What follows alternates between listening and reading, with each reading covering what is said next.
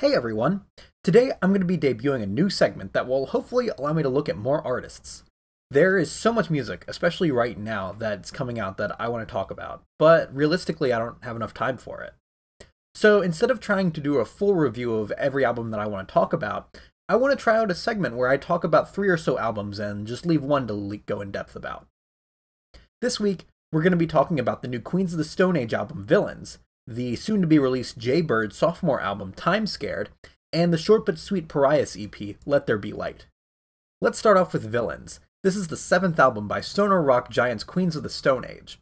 The band got their start as the desert rock band Parius, who released a few albums in a similar vein in the 1990s. After their breakup, John Hamm formed Queens of the Stone Age. Queen's last album, Like Clockwork, had a straightforward rock sound that sometimes diverted into David Bowie-ism-filled ballad The Vampire of Time and Memory, and the title track, and Queen-tinged Fairweather Friends. Aside from these occasional diversions, the album kept a fairly heavy, mid-paced sound. This new album sees them experimenting further, especially compared to the previous album. This isn't terribly new for Queens, though. On their 2000 LP, Rated R, the short Straight to the Pointless is extremely noisy and visceral, and the closing track ends with some squealy experimental jazz saxophone. This album sees them exploring the disco-tinged rock of 2000s tracks like Franz Ferdinand's Take Me Out, albeit done much better, and Finger Eleven's mega hit Paralyzer. Domesticated Animals and Fortress are more minimal tracks, the first reminiscent of King Gizzard and the Lizard Wizard's Mr. Beat, with a slightly less freaky irregular time signature of 7/8 as opposed to Mr. Beat's 13/8, and the second including some spacey synth that build into a huge and cinematic track by the end in the style of a post-rock track. Head Like a Haunted House is a goofy punk track led by a really frantic bass line. The last stretch of the album sees them playing more straightforward tracks, though, that are more characteristically Queen, such as Unreborn Again, The Evil Has Landed, and Villains of Circumstance, although Villains has this similar post-rock build-up as Fortress does. A lot of these tracks leave a lot to be desired musically, though, as the ideas tend to fall flat sometimes. Head Like a Haunted House sounds extremely out of place among the more brooding tracks here, and The Way You Used to Do is a painful flashback to Jet's Are You Gonna Be My Girl, with its bouncy staccato guitar riff, ever-present clapping, and its really middle-of-the-road chorus. There isn't anything wrong with Domesticated Animals with its touch of David Bowie vocal delivery and weird guitar flourishes, but it sounds so similar to Mr. Beat that it makes me want to go listen to Nonagon Infinity instead of listening to this track. There are a few cool cuts on this album, though. The opener has really fun and smooth instrumentation, and the vocals serve the music great with this really soulful and seductive delivery on the first verse especially. I like how the guitar and vocal rhythm is a little off-kilter, but the track stays grounded with the drum work. I also like the weird guitar work at the beginning of Domesticated Animals, but I just wish that they expanded on this a little further instead of focusing on the minimal staccato guitar rhythm that they use in the first half. The bass tone is also great on this song. It's so thick and full. Fortress and Villains of Circumstance are the most beautiful tracks on the album, and they build as tracks fantastically up to a satisfying climax. The spacey synth in Fortress adds a nice texture to the relatively stripped-back music, and the song is one of the more uplifting ones on the album.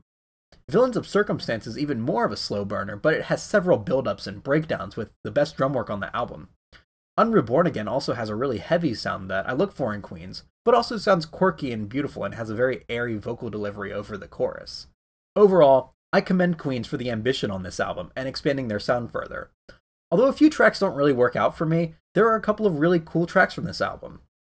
I was a little disappointed by the lack of an overarching lyrical theme, though. Josh Holmes spoke of the idea that everyone needs a villain to their story, and this album wants to convey this, along with making people want to dance. While I can definitely see that in the 2 opening tracks and Head Like a Haunted House, it doesn't come across as clearly on the remaining cuts on the record, with its weird, moody, and slow-burning instrumentation. The villain's theme only comes across every so often as well, but Fortress has some incredibly uplifting lyrics about not being afraid to hide your true self, and the narrator is there as a force of encouragement and safety for whoever they're speaking to. Hopefully their next album will see them nailing this weird and diverse style that they're going for with more dedication to the album's themes and tones. Next up we have Time Scared by Burd. Time Scared? Time not scared of anything! This is the second full-length album by Long Beach psych rock group Burd. Their self-titled debut album featured short and straightforward bluesy psych rock tracks. This new album sees them exploring much longer tracks from the get-go with the 10-minute title track that features a more upbeat sound. This song is a chilled out psych rock piece that is centered around a bouncy bass line and some strict back guitar chords. The guitars leave a lot of negative space for all kinds of sounds and distortion to enter. The track is repetitive and lets the ideas marinate for a long time while occasionally being peppered with very up-close and slightly distorted vocals, similar to something that King Gizzard and the Lizard Wizard would do on one of their more straightforward and bluesy garage rock albums like Oddments or Float Along, Fill Your Lungs. The rest of the album follows a similar formula as the first track, but most of the tracks are significantly shorter and with slight variations on this sound that's cemented here. Paper Tongue is much fuller and optimistic and is led with a bluesy guitar riff. The guitar work on Go Home Light and Head Race are reminiscent of Rush's self-titled debut, but with more laid-back drumming and more use of negative space. Pillhole brings to mind Let Me Mend the Past from Float Along, Fill Your Lungs, but with a more relaxed and repetitive sound and without the touch of distorted soul that King Gizzard managed to add.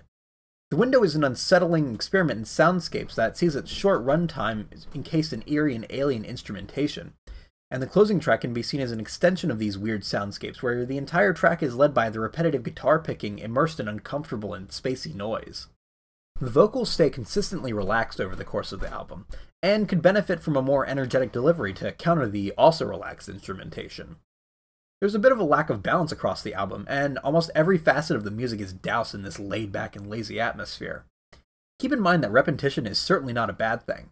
Winter Suns The Forest Seasons features 4 tracks that are all heavily repetitive, and the opener to Leprous' album Coal is based around the same 7/8 riff throughout its 6-minute runtime, but these are counteracted by intense and passionate vocal performances. The album revolves around themes of fear, escaping your fears, and loneliness. Pillhole is about the narrator using drugs to escape their problems, but at the same time this makes them feel isolated and lost in their own thoughts. In Paper Tongue, the singer feels so disconnected from society and stays inside so much that he doesn't even remember what the sun looks like. And he yearns for human touch, specifically of a woman and her hair. Go Home Light focuses more on the feeling of being trapped inside of your mind. This feeling of being trapped inside your mind comes up a lot in the lyrics, and even though the music has a lazy and relaxed atmosphere, the lyrics show it's more characteristic of feeling empty from the emotional disconnect that comes with losing touch with people. There are a few instances, though, where the lyrics feel more like a vocal sound painting than conveying some rigid idea. The lyrics in the title track, for example, convey weird imagery more than they do a definite concept, but it's difficult to make out what exactly is being conveyed from the vocal delivery. Overall, I really enjoyed the first couple of tracks here. It's a nice piece of relaxed and spacey psych rock that has a DIY feel to it. Over the course of the album, though, it can become a bit monotonous and could definitely benefit from a break in the repetition, or from a more emotionally dynamic vocal delivery. It could also be more ambitious in its experimentation.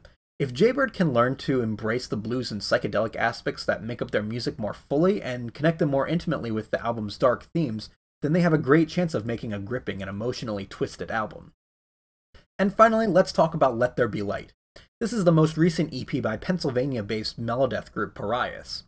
They released their debut, Saturnine, in 2015.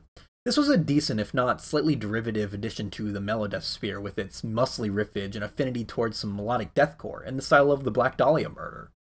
While that band is more akin to deathcore, tipping its toes into melodeath, Saturnine is the exact opposite of its approach, with melodic death metal that occasionally flirts with deathcore riffage or a breakdown. This new EP sees a more refined Parius with pristine and cleaned up production and the band dripping in atmosphere.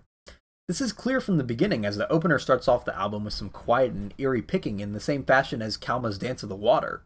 Some beautiful and light orchestration is introduced and the track explodes into thrashy melodeath. There is an interlude about halfway through the song that features more string instrumentation, played in a waltzy fashion. It adds a nice contrast to the rest of the track that remains aggressive and mid-paced, although it slows down for the chorus. The transition into the chorus feels a little awkward, though, and as a result the slow tempo and clean vocals feel a bit jammed in. Although the transition into the orchestral interlude later is expertly done, and is one of the best clean vocal performances on the EP. One of the highlights of this song, and of the album in general, is the captivating vocal performance.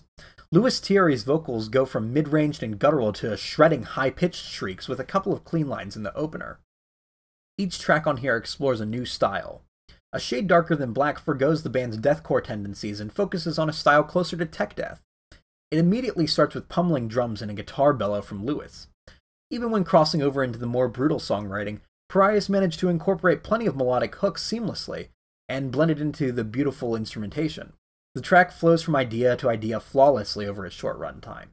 The piano is also a nice touch, giving the track a more ominous edge and transitioning nicely into the short instrumental A Somber Dream, which begins to sound like a musical theme from Castlevania before the track ends. The closer is reminiscent of the meaty riffs off their debut, but in an almost power metal framework, with fast-paced double kicks scattered across the track. This track has the most aggressive vocal delivery, with piercing shrieks near the end of it, dancing around the stop-and-go double kicks and chugging guitars. This pattern is used earlier in the song as well, but it becomes more tense and aggressive when it's used near the end.